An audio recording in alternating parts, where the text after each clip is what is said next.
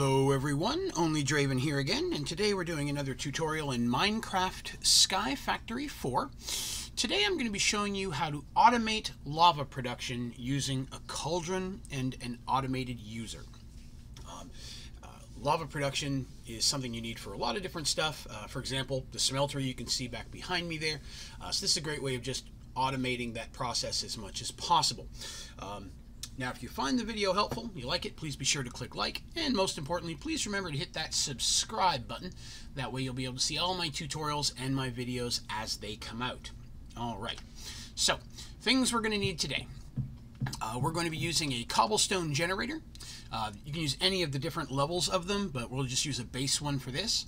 That's going to be 6 pieces of cobblestone, a piece of glass, a bucket of water, and a bucket of lava. We'll need one of those.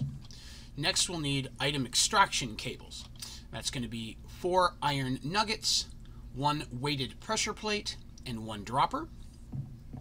We're also going to need some fluid extraction cables, almost the same recipe, a weighted pressure plate, a dropper, but 4 gold nuggets. Next, we're going to need an automated user. That's going to be 3 pieces of obsidian, 2 gold ingots, a dispenser, and a magma block. And then we're also going to need a metal drum, and that is going to be a wooden barrel, 2 weighted pressure plates, and 6 iron plates. All right, so we're also going to need a power source, and for this I'm just using a very basic simple combustion generator. I've already got it set up with some wood here, got some power in it. You can use pretty much any of the generators that will provide RF to the automated user. So we'll go ahead and grab our supplies here. All right, so right off the bat, most of these things are going to be up on a second tier. So we're going to go 2 steps behind our generator, and that's where we're going to set our cobblestone generator. And we're going to put a chest on top of that. That's going to start feeding cobblestone into our chest. Next, we're going to take our automated user, and we're going to set it on top of the combustion generator facing away from the chest, like that. You're going to connect those with an item extraction cable pulling from the chest, which will move cobblestone into your automated user. Now, right off the bat, you want to go ahead and I'm going to turn that off so it's not trying to push anything out right now. Now, next, we're going to need a torch. And then we're going to set ourselves a cauldron on top of the torch. So we're going to shift, right click. That sets ourselves a cauldron right here. Okay. Now, as you know, cobblestone put inside of a cauldron over a torch will create lava. Now, next we need to pull the lava out of there. So 2 blocks to the right, I'm going to set down another cobblestone generator. And I'm going to put down our metal drum. We're then going to use a fluid extraction cable. Okay. And we're going to shift, right click to pull from the cauldron into the barrel.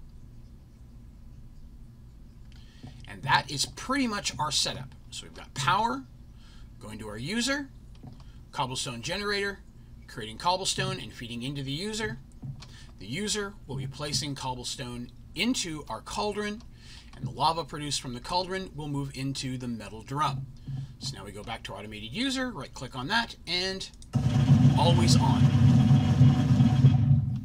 As you can see, all the cobblestone that was inside turned into lava and fed directly into the barrel. And as cobblestone produces, it will continue to fill that up until it hits maximum. And that is all that's needed. The only thing you'll have to do occasionally is if you're using any form of RF source that requires a fuel is to occasionally refill the fuel. But that's pretty much it. Now you have pretty much an infinite lava source. It's just going to continue to produce it until the barrel fills. Now, you can feed this directly instead of a barrel into a smeltery.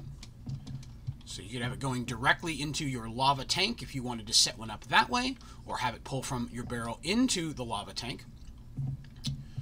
You can also feed lava into other different productions and sources as well, generators and things. But this is going to continue to just produce lava.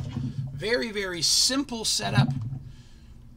And once it's going, other than occasionally providing fuel to whatever your power source is, it's going to be pretty constant.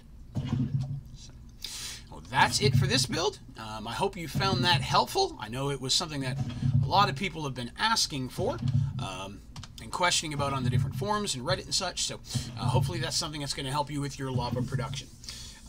Again, if you have any questions about this tutorial or any of my tutorials, please be sure to put those down in the comments as well, or any recommendations you have for other Sky Factory 4 tutorials you'd like to see. But that's going to do us for today. Thank you very much for watching. Have a great day.